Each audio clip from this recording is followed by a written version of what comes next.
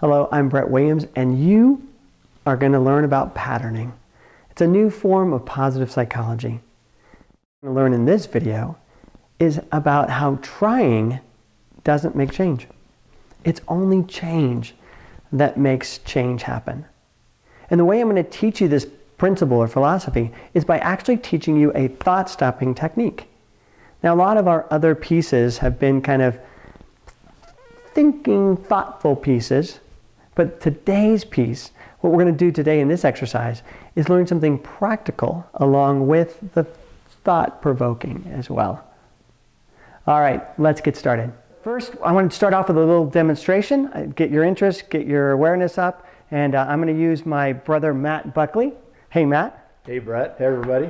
All right. Now, I've asked Matt to come help me for a couple of different reasons, not only for his good looks and his intelligence, but also for his brawn. So here's how it works. We're going to go ahead and both take a good strong stance, lock up our elbows. And what I want to do first is I want to see if I can shove him off balance. And he's going to go ahead and resist me. And I'm going to do my best to see if I can move him even an inch. All right. Any bets out there? I don't know. All right. Ready? Go. I'm really trying. Ugh, come on. Okay. All right. So that was his try. Now, that was my try. Now he's going to try with me. All right, lock arms. Ready? Push. All right. Hey, that worked pretty good. This time I'm going to try it with one leg up. See if we can do it. Ready? Push. All right. Now, what this is a demonstration of is how when you resist, when you create resistance, what you do is you actually create power. Once you create resistance, then I can actually try or at least use something to push against him, even though he's much stronger than I am. I can't move him, but at least I get some kind of form of leverage.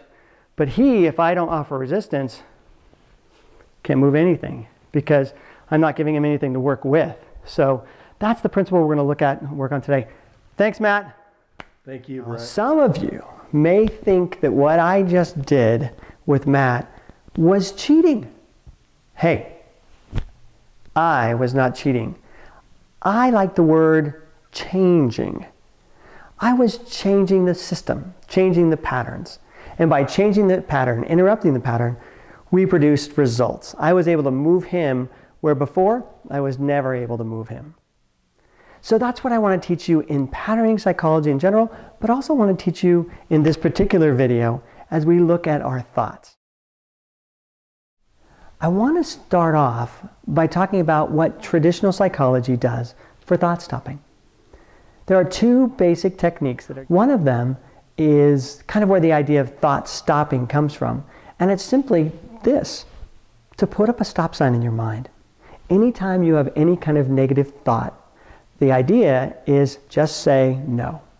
Nope, I'm not going to think that. I'm a loser. Nope, I'm not going to think that. I'm a failure. Nope, I'm not going to think that. The other variation of that is arguing with myself. So the way that works is that I'll say something like, I'm a loser, I'm a failure. And then what I'm supposed to do is jump in and say, well, no, I don't know if that's really true. Let's look at the facts. Am I a total loser?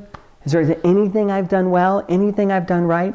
And I go through and I start creating a list of the things that are good or positive, or the things that I can prove that I'm not a loser. Now, as we look at those two traditional psychotherapy approaches, what do we see? Does it sound familiar at all? Does it kind of look like this? Where we have a negative thought and our approach is to push against that negative thought, to not let that negative thought win. Well, this looks a lot like where we were stuck in the beginning. I mean, it's stuck in a power struggle. And some days when I'm good, I can get rid of those negative thoughts. No, no, no. But most days, I can't. Most days, they push me around. So how do we create a shift? I want to suggest a technique that comes from patterning, and it's called tagging. And the way tagging works is that we're going to take a negative thought and we're going to connect it to another thought that's either neutral or positive or funny. And that is going to allow the thought to just continue on. The best way I can say it is, I'm not going to create resistance. I'm going to actually agree with that negative thought. But agree with it on my terms. And by agreeing with it on my terms, I don't create resistance. I allow that thought to transfer through. Let me give you a couple examples. Let's start with I'm not enough. Again, what I want to do is take that thought, I'm not enough, and I'm going to tag something. Here's what I want to tag.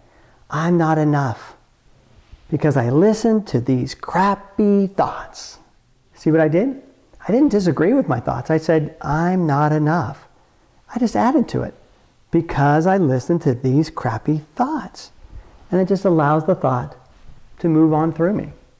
All right, let's try with the I'm not enough, therefore no one's going to love me. Let's work on that second half for a minute.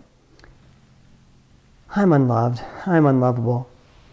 Yeah, when you're feeling sorry for yourself, of course you're unlovable. Again, I'm not going to argue. I'm just going to let it go. Now, I'm going to teach you kind of an advanced stage of this, a stage that I feel like is even more effective and even more fun. It is called irrational cognitive therapy.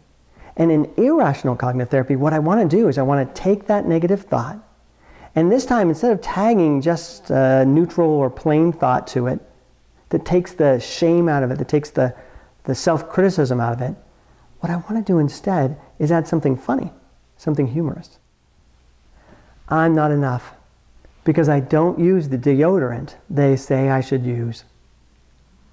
Now, I like that one because that one also will work for the negative thoughts in terms of why I'm not lovable. Because I'm not using the right deodorant. Of course, that's why I'm not lovable. Patterning psychology, or patterning as I call it, is all about patterns. We are patterns, both for good and for bad.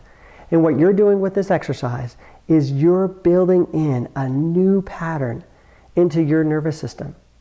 So all of this that we're talking about today is going to happen automatically. My biggest tip for you as you work on this exercise yourself, don't think, do. Don't think, do.